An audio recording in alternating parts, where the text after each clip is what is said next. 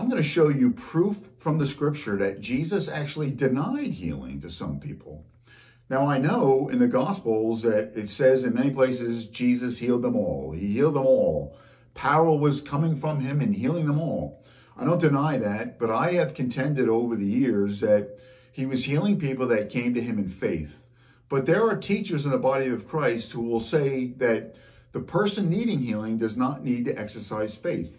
And I've rejected that, and I continue to do so, and I'm not alone on that. There are very credible teachers in the body of Christ that agree with me on that. Some people who agree with that teaching that you don't need faith if you need the healing will say things like, what about Lazarus? Lazarus was dead. He didn't exercise faith. That's a very easy one to answer. Lazarus, when he was alive, he lived a life of faith, and faith is a substance that gets into your bones. And we know this also from scripture, because when a dead person was thrown into a cave where the bones of Elisha were, when that dead man touched the bones of Elisha, he came back to life. So you see how that works together? So people were coming to Jesus in faith. In fact, they were willing to go 3 days without eating. That's faith. And Jesus often said, your faith has made you whole, or your faith has healed you. And so there are arguments on both sides of the issue, and I guess it's going to continue on all the way to the very end. But the people that are not teaching accurately are going to be held accountable. I'm not saying it's a life or death issue where the person who's teaching wrong is going to go to hell. I'm not saying that. In fact, it's dangerous to pass a judgment like that on anybody.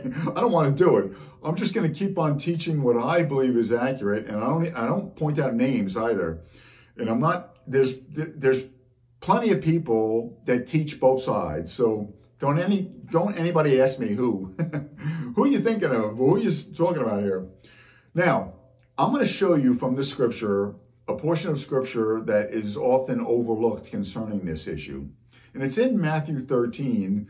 Read all of Matthew 13 because it's an amazing, eye-opening chapter. Jesus is talking to a multitude, and he's talking to them in parables, and he's sharing with them the parable of the sower. And afterwards, the disciples say to him, why are you telling them these things in parables? And Jesus actually says to his disciples, he says, the secrets of the kingdom of heaven have been revealed to you, but not to them. So he's not giving them the secrets of the kingdom. Certain people. He says that the prophecy of Isaiah the prophet is fulfilled in some of these people, where Isaiah was saying that these people, they have eyes but they do not see, ears but they do not hear, their hearts are dull. And so Jesus says that I speak to them in parables so that they won't understand because of this. And because if they did understand, they would be converted, and then I would heal them. It says it right there. What verse is that? It says it in verse 15. Matthew 13, verse 15. For the hearts of this people have grown dull, their ears are hard of hearing, and their eyes they have closed, lest they should see with their eyes and hear with their ears, lest they should understand with their hearts and turn, so that I should heal them. So he's telling them parables so that they won't understand and be healed.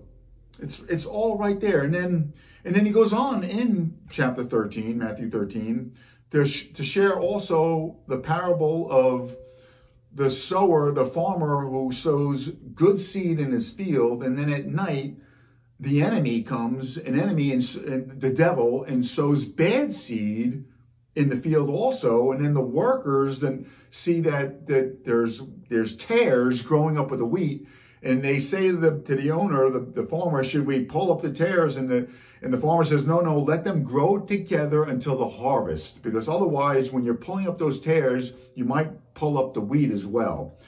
At the harvest, they're gonna gather all the tares in bundles and throw it into the fire, and then gather the wheat into the barn. And Jesus is saying that. He's saying that these tares are the seed that from the devil. Jesus sows good seed, And so it's so clear. It's quite a chapter. And then even in chapter 13, besides all the parables, he also goes on at the end of that chapter, he goes on to talk about the part where he goes to his hometown, and he didn't heal many people in his hometown because they all knew him. A lot of people knew him, and so they were familiar with him. And so because they were familiar with him, saying, isn't this the carpenter's son? And isn't his mother Mary and his brothers and his sisters are here with us? And they took offense at him. And Jesus said that a prophet is without honor in his hometown. And he also said that they didn't believe. It was a lack of belief, a lack of faith. And so he couldn't heal only a few people because of that. And so it's quite an eye-opening chapter. But the main part of that was the beginning where Jesus is literally talking to them in parables so that they will not understand and be converted so that he could heal them. It's absolutely amazing. And now let me read also from Romans 11, 1 through 5, because Paul talks about this in a different way, because it can sound as if, because there's other portions of scripture that say, and I've mentioned it many times, that God loves everyone. He wants everyone to be healed. It's not his will for any man to perish, but for all to come to a knowledge of the truth and so be saved. It's all true, but you got to look at the preponderance of scripture. You can't eliminate Matthew 13 that I just shared with you. So the answer is that when people, if people continue believing Satan and serving Satan, they're going to end up in the fire. They're not going to be healed. They're not going to be saved. But there's always a portion of the people of Israel. And Jesus is talking about the people of Israel. He's not talking about Gentiles. When he was ministering for the most part to the people of Israel. Only a few Gentiles here and there that exercised faith. All right? That's when he healed them. But in Romans 11, 1 through 5, Paul says this, I say then, has God cast away his people? Certainly not. For I also am an Israelite of the seed of Abraham of the tribe of Benjamin. God has not cast away his people whom he foreknew. Or do you not know what the scripture says of Elijah, how he pleads with God against Israel, saying, Lord, they have killed your prophets and torn down your altars, and I alone am left, and they seek my life. But what does the divine response say to him? I have reserved for myself 7,000 men who have not bowed the knee to Baal. Even so, then, at this present time, there's a remnant according to the election of grace. And so it's the same thing in every generation. Every single generation from when Jesus was ministering, there are Jewish people. When I say Jewish people, I mean anybody in Israel. Because the word Jew can be used interchangeably. It can mean just the people from the tribe of Judah, or it can mean anybody from any of the tribes.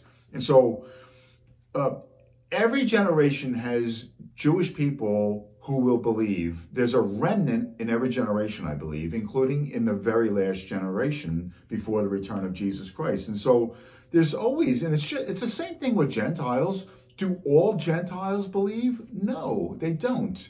So it's some from the Jews, some from the Gentiles. The rest harden their hearts. They keep on believing Satan, and they end up in hell. Let's look at something else that Paul wrote to Timothy that is pretty obvious. It's eye-opening, really. If you will listen to these things with an open heart and put aside the teaching that denies any of this and just really look at the scripture yourself, you'll see this clearly. 2 Timothy 3, 1 through 5. But know this, that in the last days, perilous times will come. For men will be lovers of themselves, lovers of money, boasters, proud, blasphemers, disobedient to parents, unthankful, unholy, unloving, unforgiving, slanderers, without self-control, brutal, despisers of good, traitors, headstrong, haughty, lovers of pleasure rather than lovers of God. In verse 5, having a form of godliness but denying its power. And from such people turn away. That's the last part of verse 5. And from such people turn away. So Paul is telling this to Timothy. He's not saying preach the gospel to them and then turn away from them. No, that makes no sense. He's saying when you have to discern, you have to be able to see people in the way they're behaving, and if they're living like this without repenting, it doesn't even talk about telling them to repent. Paul's not even saying that to Timothy. He's saying to Timothy, when you see people that live like this, turn away from them.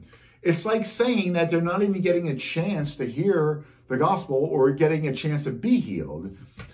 Now, I know that people will contend with that, but it says it right there. So there are people out there that absolutely are serving the devil. They're children of the devil. And Jesus also said it in other places. He said, your father's the devil. How are you going to avoid going to hell?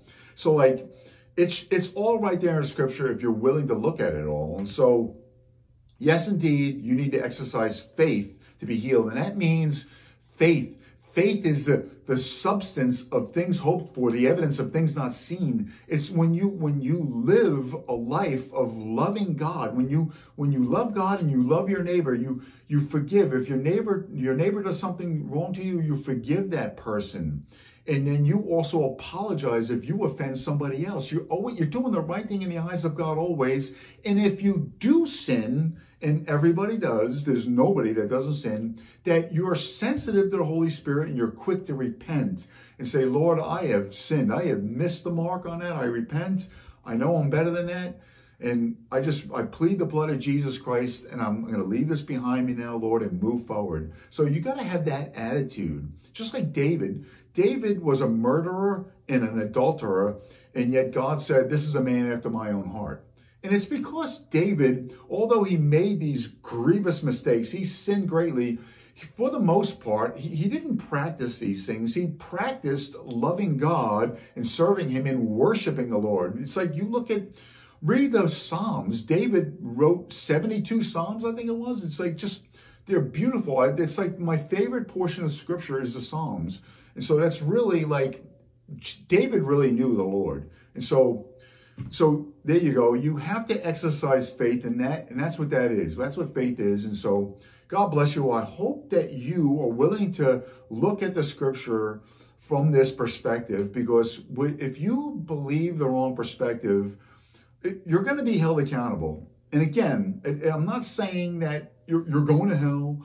I'm not going to pass a judgment on anybody. The Bible says, do not condemn, and you will not be condemned.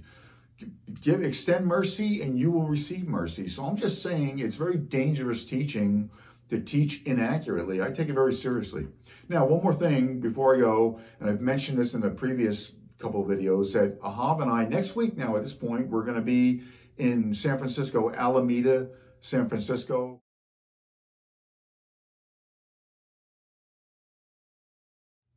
So all the information is on that flyer. So if you can make it out on that date, we look forward to seeing you. So God bless you. Thanks for watching.